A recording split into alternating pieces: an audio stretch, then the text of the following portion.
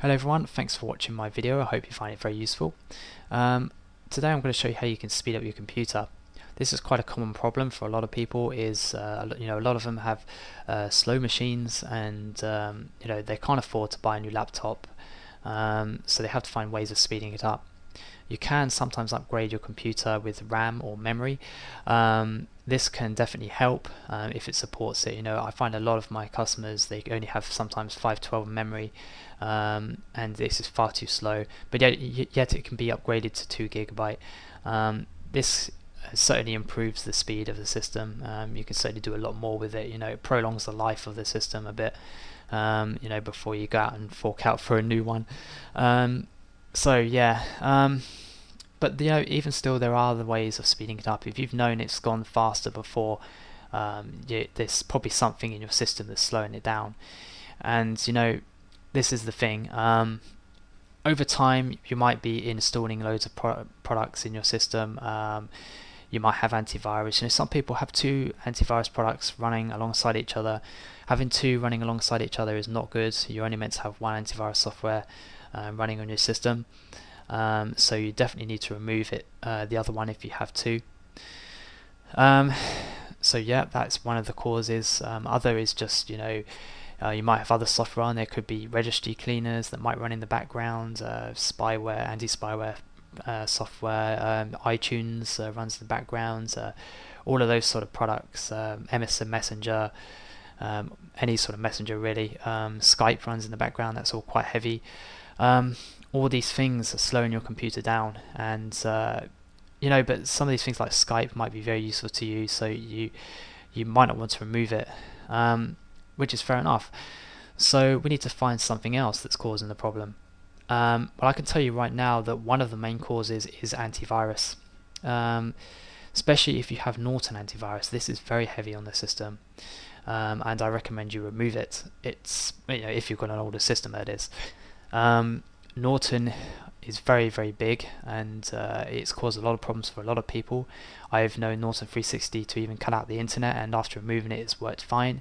I have also known viruses to bypass it, and I say to people, if you can see that these viruses have gone straight past it, then why bother paying for antivirus software when there's free ones out there that do just the same thing, that are just there as a first line defense, because all of them are just a first line defense. None of them can protect you perfectly. It's only first line defense, but why pay for defense if a free one does just the same? So I'm recommending that we take off Norton antivirus, or all these heavy products like McAfee. Even AVG is quite heavy. I've known that to be problems with older machines.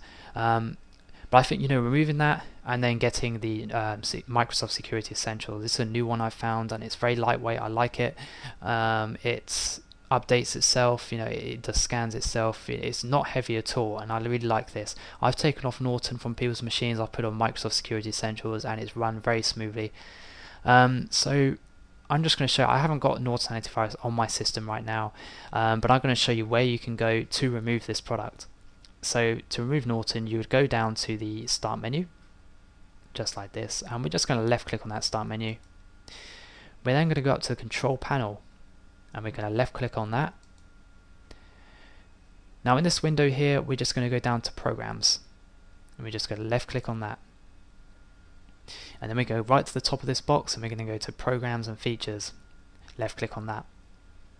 Now here you have a list of the programs you have on your computer, which from here you can remove them. Like I said before, I haven't got Norton on my system, so you won't see it in my list. But in your list, you will have it on here. So you're just going to scroll down for Norton. I'm just going to pick one for an example. Let's see, just my auto tuning, for instance. I'll just left click on that. So now I've left clicked on it. Imagine this being Norton antivirus. So we just left click on that. You go up to the uninstall and change. Click on that. Follow the on-screen instructions, but follow it very carefully, because they try to fool you sometimes. You want to remove everything, even user data, so you must click on that. And sometimes Norton has other products with it, so you need to remove all of them as well, because they all run in the background, and we need to get rid of it. It's going to be very slow on your system. Once that's done, it may ask you to restart your computer. and then we go back and we'll put in the new antivirus software. So after removing Norton antivirus, you should find that it's speeded up your system a little bit, so you can see what I mean. Okay, so I should imagine you've now uninstalled Norton antivirus, and you've come back to this video. Now I want you to go and click on the Internet Explorer icon to go to your internet or any browser, and then in Google type in Security Essentials. There it is, Security Essentials. Now, before we go any further, I just want to make it clear that there are a few nasty sites out there that have hijacked this Microsoft Security Essentials, so we had to be very careful on which one we click on and download. So I'm going to try and make it very clear to you here that this is the link we want right here. But I want you to look for this underneath it. It's windows.microsoft.com/MSE. That is the website link you need to go to. So if you've got that underneath your website link here, that's perfectly fine. So this is the page you should be seeing. This is the official website, and we're just going to go and left click on free download. Okay, this box should appear, and we're just going to go to run.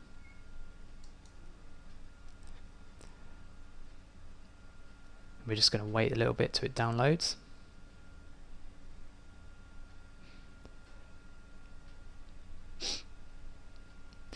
Okay, this is just to let you know that you do you want to authorize this program to run, so we just press yes. Now we've got the Microsoft Security Essentials box appear. We're just going to go to next. Then the terms, we're just going to press I accept. This is your choice really, it doesn't matter which one you choose, but I'm going to put I do not want to join, and then press next. Then it says here, if no firewall is turned on, turn on Windows Firewall recommended. So yes, we do want Windows Firewall turned on, so we have to leave this ticked, and then go to next. Now it's just preparing to install, and then we're going to go down to install again. Now this might take a little while just to install, so just bear with me a second.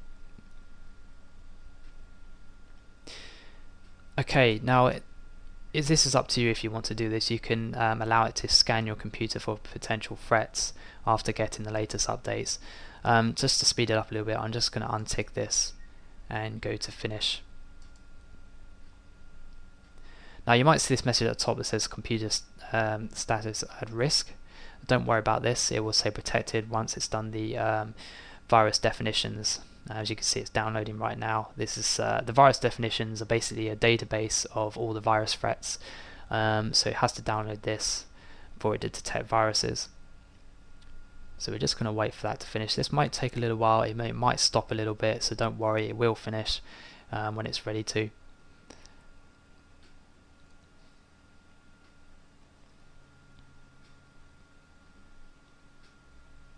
One of the things I really do hate, about Microsoft sometimes though, is the bar can sometimes get right to the end. It does absolutely nothing, and it doesn't let you know when it's going to finish or what. Or sometimes another bar might come up after this. That's really annoying. But this one's okay. I don't mind this at all.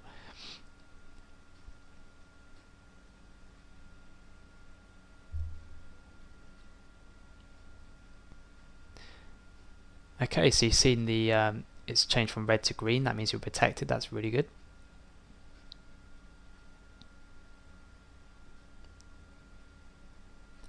Okay, so there we have it. We have Microsoft Security Essentials installed. Down here, you can change your scan schedule. At the moment, it's set to Sunday around 2.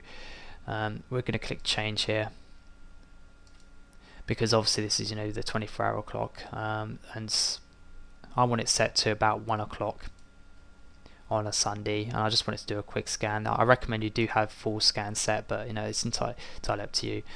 It will run in the background and detect viruses, but full scan is recommended. And once you've done that, then you click save changes. Okay, then in the security box you just press yes. Okay, now you can just cross off the with the X to close the antivirus program. Okay, it might open in your browser this little thing here saying Internet Explorer 9. I wouldn't bother installing that. I don't like Internet Explorer 9, so we just cross the Internet Explorer off, close all tabs. Okay, now at the bottom here, in the bottom right hand corner, you should have Microsoft Security Essentials flag. There it is right here. It should have a green tick. That means it's working. So that's how you install the Microsoft Security Essentials. Another way to speed up your computer is to do a defragmentation. You can find this tool in the Start menu.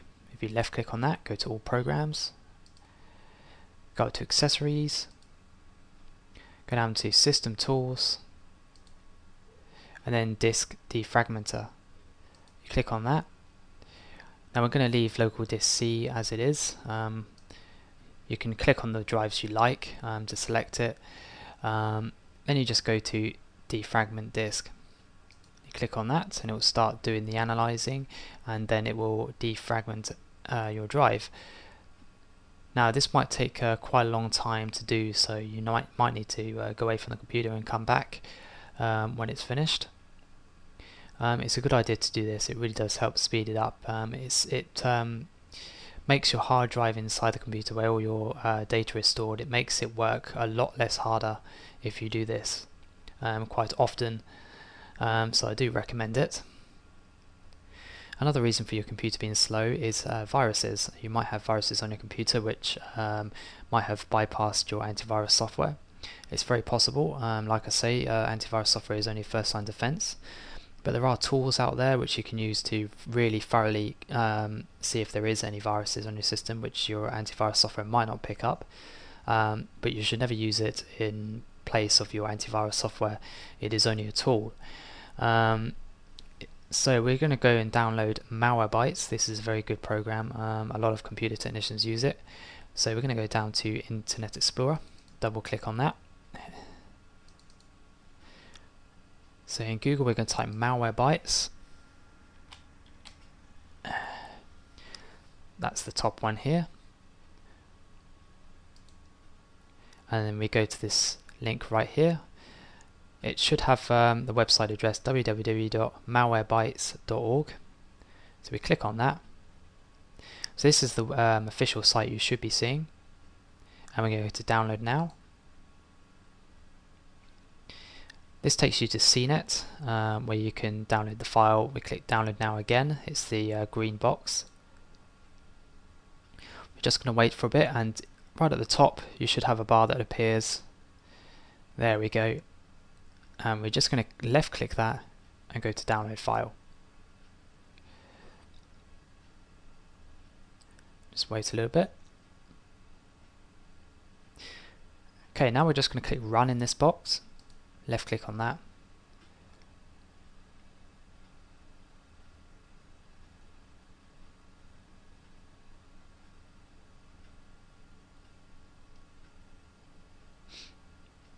Okay, then you click run.